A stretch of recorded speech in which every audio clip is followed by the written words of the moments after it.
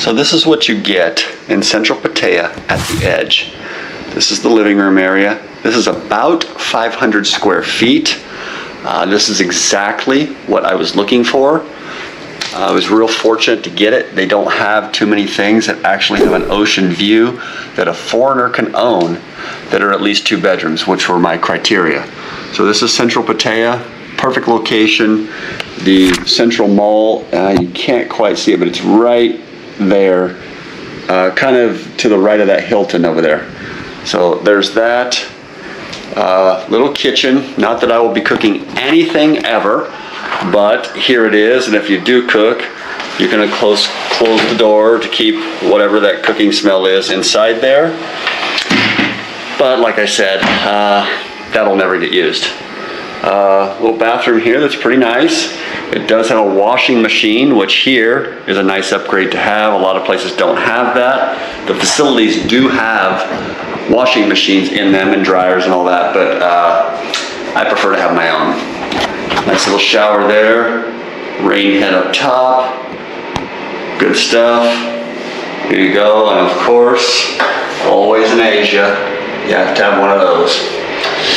And if nobody's had one of those in other countries, in other parts of the world, install one. It's a life changer. This is the guest bedroom here. Not too big, but it gets the job done. Nice window here. Looks down 2nd Street. And you get a little shot of the ocean over there. TV, air conditioner in each room. Then we come around here to the right. This is the master. Pretty good sized bed. Nice view here. So this is the view from the master bed. Not bad. I can't complain about that.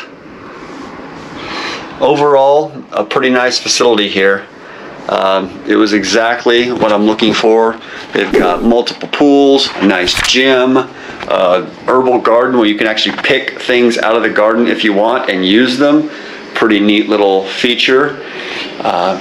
It's great. So this is the Edge in Central Pattaya, and I bought this for $286,000.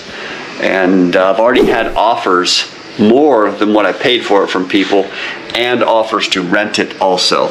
So I'm not sure what I'm going to do with it yet. For right now, it's my own personal thing. I'm going to use it again in 2 months, and then I'll decide from there if I'm going to rent it or keep it for myself.